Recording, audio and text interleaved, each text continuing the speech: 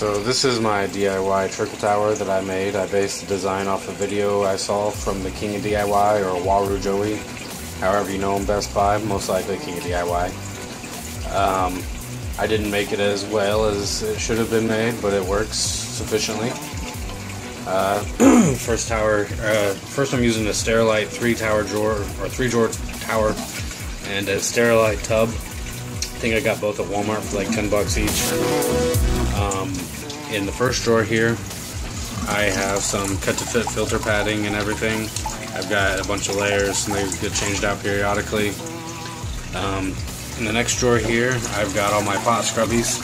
The lower parts have them stacked neatly, but in the front there's not enough, so they're just kind of laying there. You can kind of see the trickling action.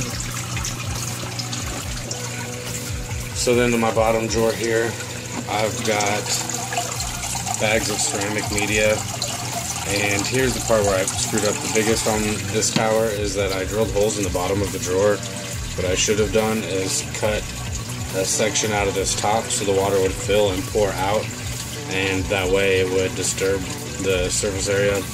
I need to vacuum this out. There's actually a goldfish that lives in here. Don't hate me for it. He's the sump fish. He was picking on Klaus, so he had to go somewhere. The girlfriend wouldn't let me put him with the piranhas, so he went in the sump. It's the only place he can go where he won't get murdered. So the pump I use is an Eco Plus 396. I got it off of Amazon for like $20.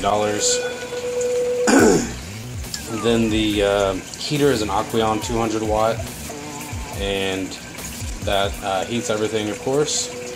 And so I just made a DIY Pvc Overflow, and it has a crappy Weir. Again, all this stuff is very crappy. This is just my first attempt, so I kind of didn't really have that much of an idea on what I was doing, even though I had the videos for reference.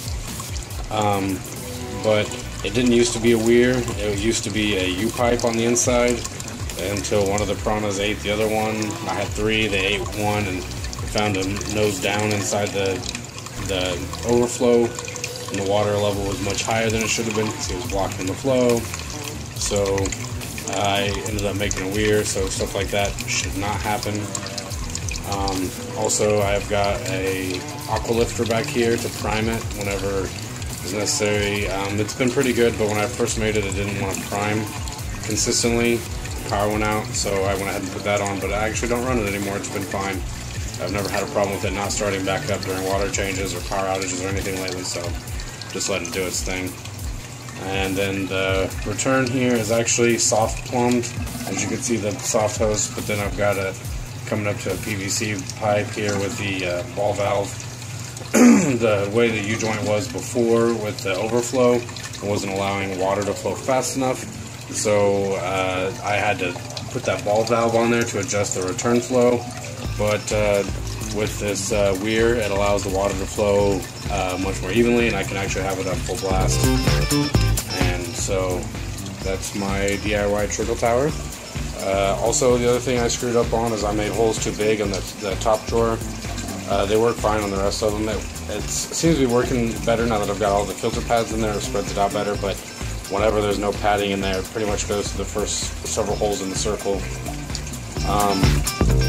So I would recommend, like, if you watch the King DIY's video, that you test with your pump. I was just putting water in from the pitcher, and so I was putting in more water, and then my pump would pump out, and so it looked like it was working fine, but it wasn't. So definitely test it with your pump, would be my recommendation. As well as that lip in the top of the bottom drawer, instead of putting stupid holes in the bottom. I was an idiot. So I'll probably redo this in the future, but I just wanted to share this with you guys.